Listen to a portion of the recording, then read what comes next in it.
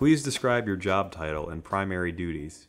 Cashier, and sometimes I work the cashier, like the cashing machine or whatever, and then, but I mean, most of the time there were people that worked there longer that wanted that position, and I just put the food in the bags for people, so, because I was lower. What was the work environment like? The shortest shift I ever worked was 4, and the longest was 8. I mean, it was pretty chill most of the time, and then, like, lunchtime was busy because they had food you could, like, fill for yourself. Lunchtime was busy too, but the busiest time was probably 3 for me. How would you describe the application and interview process? I applied for the job online, and then they called me back, and the interview was pretty chill too. They really just wanted to see if you could work there, you could stand a long shift, and if you were nice to people.